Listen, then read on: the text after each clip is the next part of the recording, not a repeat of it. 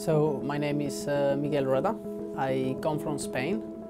I am ICT Technical Solutions Specialist and I'm a supporter of Deportivo La Coruña, Spanish club, and this is my first Euro.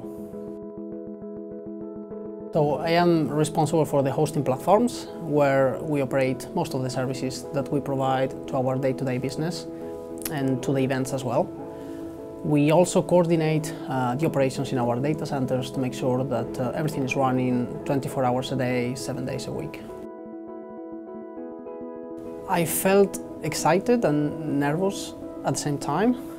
Excited because I love football, so it was just a great opportunity for me to be working here at UEFA. And nervous as well because of the responsibility that comes with it. So it was kind of a mixed feeling. I think there's many moments. If I have to pick one, maybe the final draw for Euro 2016, that was held in Paris last year. It really took a lot of work to get there, but it's very exciting at the same time to feel that you contribute to prepare a live event like that one. With so many people following on-site and remotely on internet, on TV. So it's great to feel that you contribute to deliver this kind of moment. I think that's one of the other things that got me impressed, is how people are committed to what they do.